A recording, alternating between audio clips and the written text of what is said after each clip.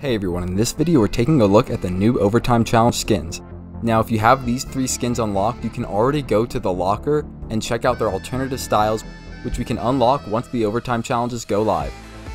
I think it's interesting to compare the 2 variants for each of these skins because I think they might give us some clues as to what we're going to see next season. Now nothing really stands out from Demi in this regard, but it is probably my favorite skin from these Overtime Challenges. Jonesy got rid of that pink paint and now instead has a bunch of white tally marks on his arms.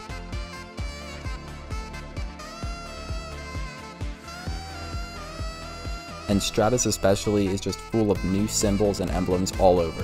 And if you look at the little gadget on his arm now, it's not displaying the storm, but it displays in red time, and it seems to be showing some other data. I'm not really sure what it's showing there, but it's definitely different, and I think it is trying to give a hint about what's going to happen next season. Those are my thoughts. Let me know what you all think in the comment section below.